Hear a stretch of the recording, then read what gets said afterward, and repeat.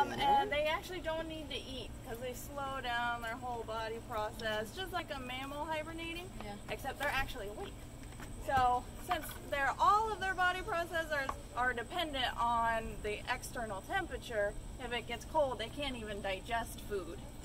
So, but during the summer and even into the fall, because it's Florida, as long as it's over 60 degrees, we feed him once a week.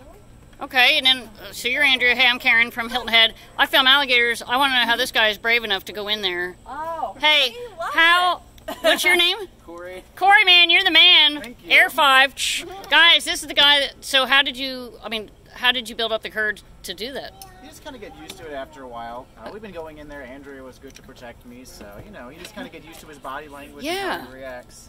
And so, okay, show us the hook. So basically, you put the, was that a rabbit? Yeah, so we just kind of hook like the leg kind of right through here and just kind of hold it right above his head. That's awesome. You guys are, I really appreciate it. And tell us, how old is this reptile? You said?